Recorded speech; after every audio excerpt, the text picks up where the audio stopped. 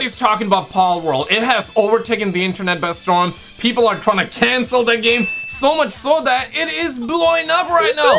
The boycott is surely working, am I right? But we're gonna check out this controversial opinion. We're gonna try to understand why people are mad and upset with it. Like this video if it should not be canceled. Dislike the video if this game should be canceled, but roll it. Play loop that works, and that is what matters most. And I think a lot of gaming development studios don't understand this, and that is kind of why I do feel like there's so much anger about this experience, and also some frustration directed at Nintendo with what they've done with Pokemon the last 20 a lot of people are saying it's just Pokemon with guns, bruh. Or so years.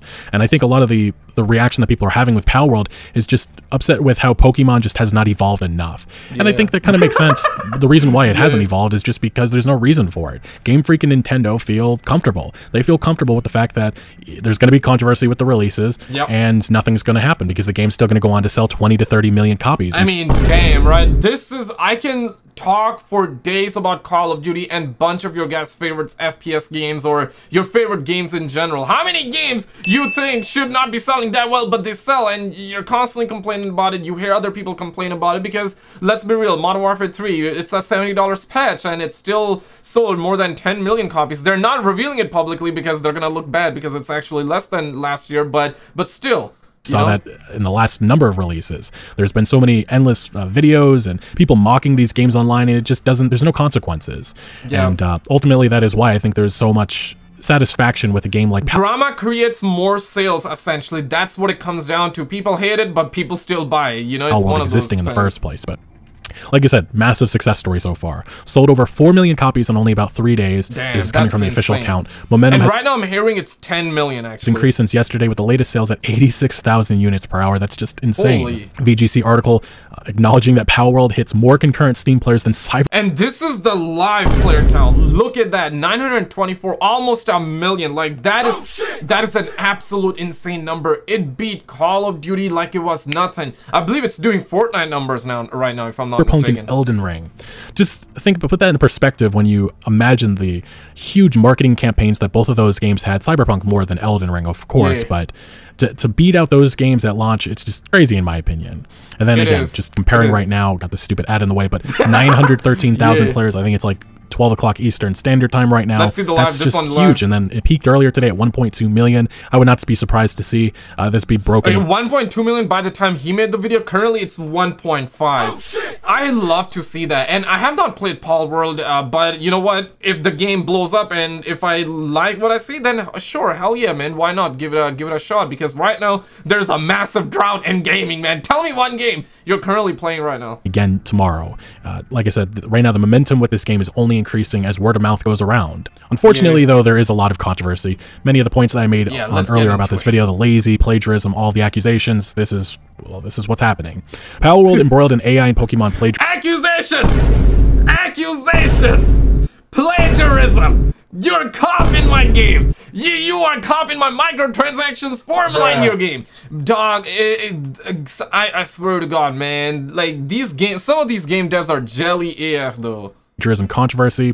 Palworld by Japanese studio Pocket Pair released into early access, blah, blah, blah, blah. You know that. The huge launch exposure inevitably reignited discourse that has followed Palworld since its announcement around its character design's apparent similarities to Pokemon. And I do think people need to understand similarities doesn't mean anything. Yeah, exactly. And that's why I think my immediate reaction... Nothing is original, and that is okay. What I mean by nothing is original is that everything in this world takes inspiration, right? Like me making this video right now, I took inspiration. I saw the topic, and right now I'm covering it, putting my own spin to it.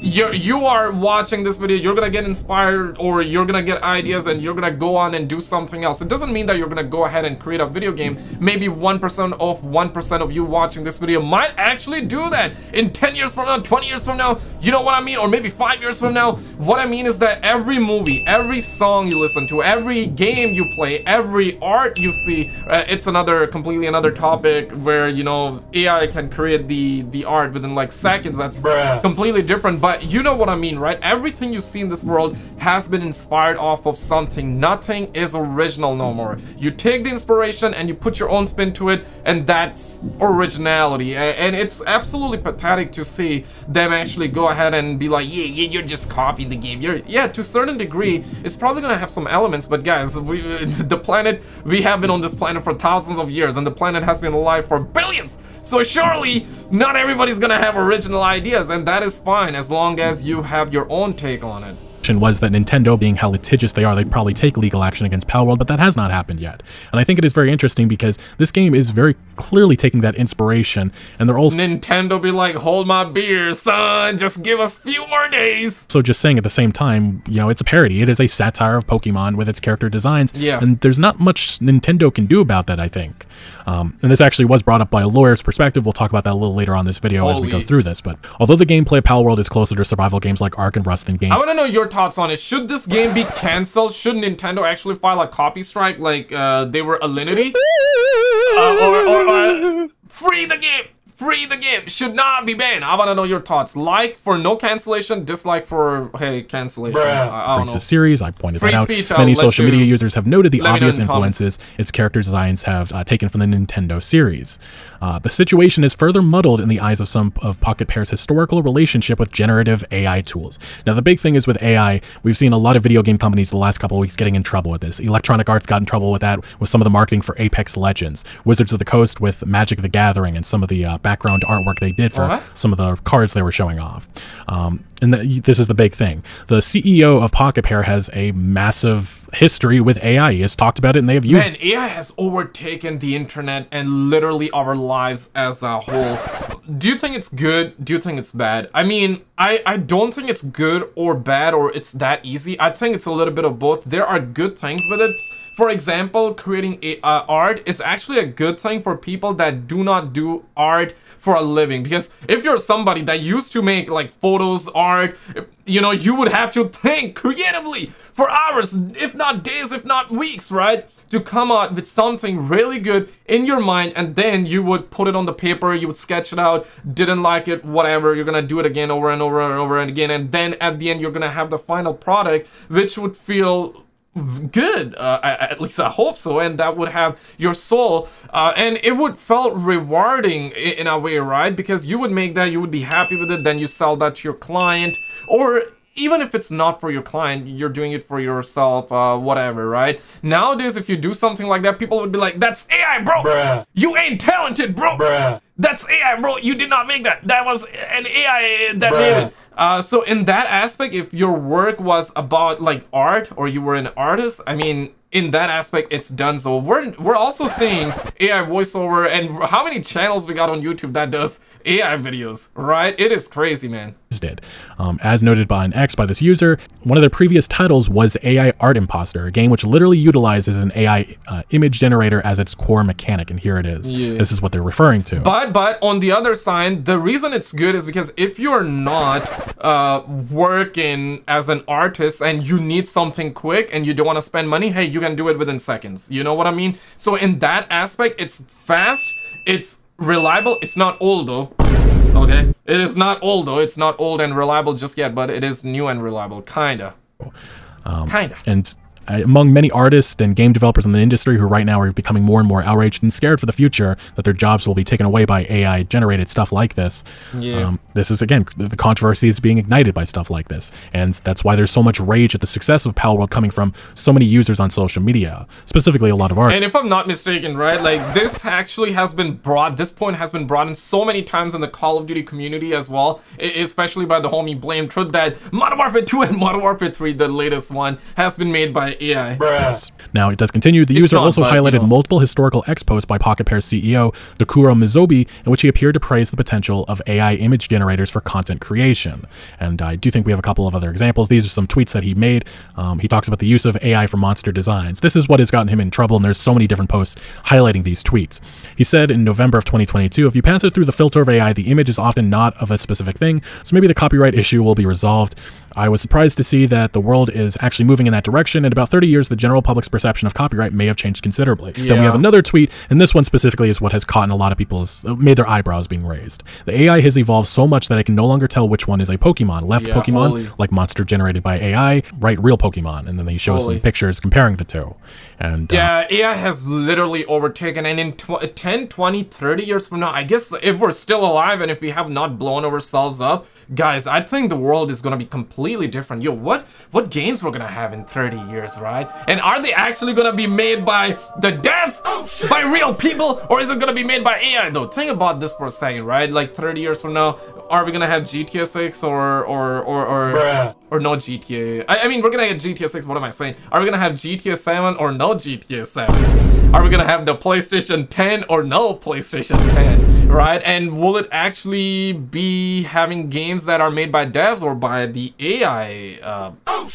You know what I mean? Like, yeah, big no-no in the eyes of many individuals on social media. And before we do continue, I think it really is important to hit on that AI accusation that is being alleged here against Pocket Pair and Palworld, because specifically, this developer has already talked about this. Recently, they talked about the development history of this game, and they talked about how they worked on 100 plus PALs and they were all originally designed. They mentioned that it took a month to make one PAL, just the 3D model. This was early on, and I think they streamlined the process as the development went on, and they specifically go into how the whole process of it. So the AI accusation. And you guys were accusing, I'm not talking about you guys watching the video. Let me send you some kisses, but you guys were literally attacking them and saying they were this was all AI. Come on, man, they put their heart and soul into it, damn it. They 1 month for one Pokemon looking, or I should say Palworld in this situation. They took 1 month, and you guys have been accusing them that they use AI. Come on, man, like, come on, dog. Y'all be like, bruh. There's just no proof of it at all. And specifically on the CEO's tweets, one of those tweets we just talked about a second ago, it is removing important context, as this Twitter user actually brings up, saying that, don't believe the lies that Palworld is using AI-generated art. Liars are claiming that Palworld used AI art based on posts made by their CEO. Specifically, that Pokemon post I just brought up a second ago, it actually removed the context that the CEO was responding to BuzzFeed using AI to create Fakemon, not Pocket Pair staff. So this wasn't even something he was dabbling with. He saw it on social media, he commented on it, and that context has not been brought up. And I think that is important in discussions that we're having surrounding this game and the controversy associated with AI in Palworld. And these are some of the similarities that people have found so far with Pokemon and Palworld, and it's a lot, as you can see. This individual saying, can't find the OP of this compilation, but the only thing crazier than this extent of plagiarism is dudes angrily defending it because the game is fun. There are so many fun games that aren't plagiarized, most of them, in fact. And yeah, it's a lot. They all look very similar. But again, inspiration versus stealing. There is no proof that anything has been stolen. Also, adding this in after recording, but it is worth mentioning, some of these images... Yeah, inspiration, I think this is, it's a good debate, it's a good topic, and yeah, like, there are no right or wrong, I guess, answers. There are... I guess there are wrong answers, you know what I mean, on a second. But nah, on a real though, like, if it's inspiration, then that's fine, that's cool. But I guess, and personally, I'm not into Pokemon. I never really played Pokemon. So like, if I see Palworld and Pokemon, I guess I'm gonna be one of those guys that would actually mistake, like, hey, is that a Pokemon or is this a Pokemon? Is that a Pokemon or is this? You know, I'm definitely gonna be one of those guys saying, I could be one of those guys like, yo, that's copy, you know? But still, like, if you tell me that it's Palworld, it's and then I look at it and I'm like, yeah, it's inspiration, you know what I'm saying? Like, it is inspiration. It's not, but on a real though, like, inspiration totally is fine, in my honest opinion. Some of these comparisons, they look nothing alike, and it really is reaching.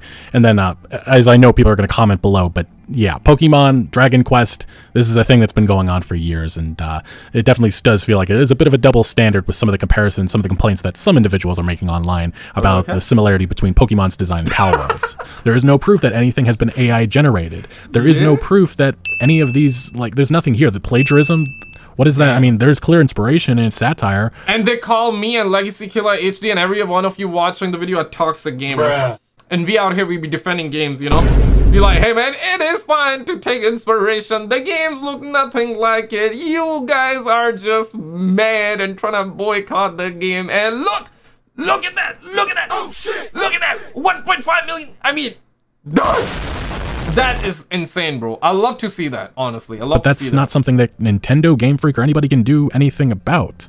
It does continue. We have more people sharing some other similarities. I'm the exact opposite of a Nintendo stand, but seeing Palworld make tens of millions of dollars off of the most blatantly creative, bankrupt, poorly put together asset flip game is so depressing. Damn. Their entire game, or the holy 19,000 likes. That is crazy, though. Yo, is it a dev or just a gamer? I mean, I'm the exact opposite of a Nintendo stand. Okay, now it's a Pokemon stand. Oh, okay. Or I mean, he's not. That's what he's claiming. But obviously, Okay, I gotta stop, man. I gotta stop. Company strategy seems to be that. And anybody who has played Palworld knows that this clearly isn't just an asset flip. That is it's insulting to what has been created, because it is something so much more. And then again, they just compare the designs. I mean, look, this is a sheep. It looks like a sheep. Pokemon made a sheep, and they made something that looks like a sheep. I don't know how you can make that similarity. God made the sheep, okay? You know what I mean? God, you know what? God should just copy strike both of these companies here and just end it for good. Like the video if you agree, because all of these bosses are fighting for no reason. God made the sheep, okay? And then it's like, you guys actually copied God creation and put it in your game and charge people $70. Holy mother of God, bro. Like, why y'all? This should be free, bro. You guys are literally scamming your your audience, man. You are reselling what God has created, bro, at $70, man. God gave you for free, and you're like literally selling that to other people for money. That's some bull squash, bro. Like the video if you agree. Or that comparison. Then this one, again, they're comparing Palworld to Ark. And I don't think it's, again, I don't think it's hiding any of this. And I think this is a future game, because they're going to be making something that looks very similar to Hollow Knight with their next experience. Palworld CEO not into originality. New game looks like Hollow Knight. God. But again, none of this is really an indictment on Palworld, in my opinion.